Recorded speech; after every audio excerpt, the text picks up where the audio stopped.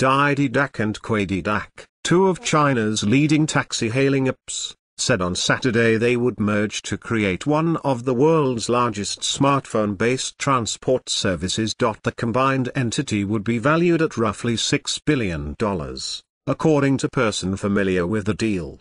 The shareholding structure is unknown. The firms said the two companies, which have not announced a name for the combined entity, would operate independently under separate brands.Didi. Chief Executive Wei Cheng and Kuaidi Chief Dexter Chuanwei Lu would become co-chief executives and formally introduce the new business after the Lunar New Year, which begins on February 19, the companies said.Didi and Kuaidi, backed by Chinese internet giants Tencent Holdings Limited and Alibaba Group Holding Limited, respectively, have been locked in a bitter price war for the past year as each seeks to corner the massive Chinese market. Despite rumors of mounting losses. Didi was estimated to have a roughly 55% market share, with Kuaidi claiming nearly all of the rest in a December study by Analysis International. The two companies have been vying for the world's largest transport market, more than 150 million Chinese hailing taxis using their smartphones,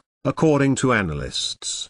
They have received more than $1 billion from private investors in recent months to sustain their battle for market share. Didi raised $700 million from Tencent and Russian private equity fund 500th in December, while Kuaidi raised $600 million from backers including Softbank and Tiger Global.An Alibaba spokeswoman said on Saturday the company is supportive of this merger as it will promote the healthy development of the taxi app and expand city travel options for users.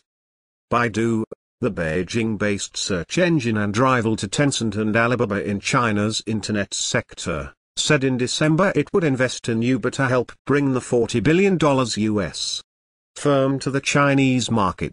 China Renaissance, an independent investment bank headquartered in Beijing, acted as the exclusive financial advisor to both Didi and Kuaidi on the deal.